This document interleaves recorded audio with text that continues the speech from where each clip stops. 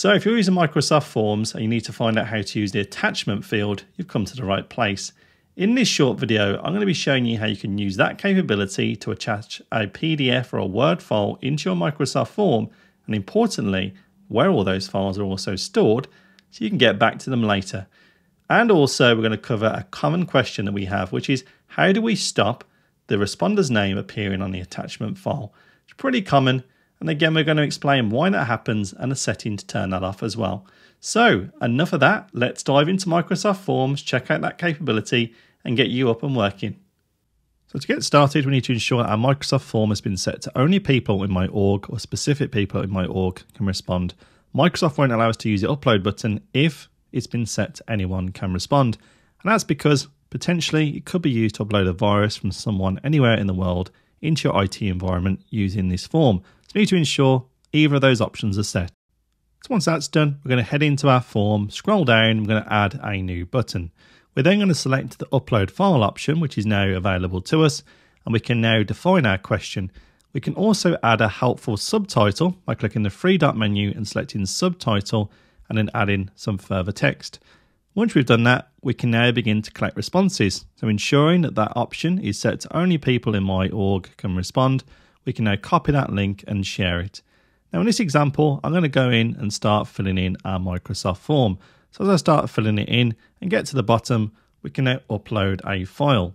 I'm going to upload a PDR file that I might want to have on this Microsoft form. It's a Word document, and that's now been uploaded. I can hit the submit button and it will be pushed through. I can see that Word document.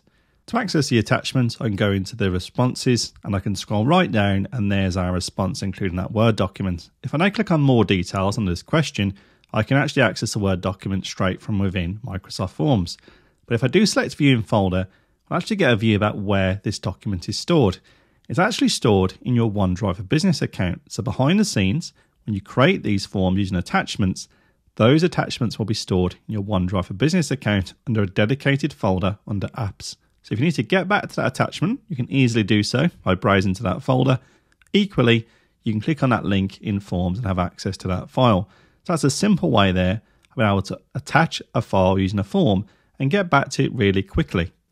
So now the second part of this video, answering the question of how do I remove the responder's name from the attachment file because you may not want that on there. Well, in this part of the video, let's go and make a small change to our Microsoft form so we don't include that responder's name on the attachment file. To make that change, just go back into Microsoft Form and ensure the record name option is no longer selected. That means when someone then attaches a file to your form, you'll now see the file itself is marked as anonymous versus the version we see above with the person's name included in that attachment name. So to simply remove that person's name on any future attachments, just ensure you're not recording the person's name when they fill in that Microsoft form. And that's it. We've covered Microsoft Forms attachments and you now are all set and ready to go and add that field type into your questionnaire and begin collecting those files back from your responders. Now, if you love this video, we would really appreciate if you hit the subscribe button to find even more great Microsoft 365 tips we're putting out there, and also the like button. And I look forward to seeing you on the next one.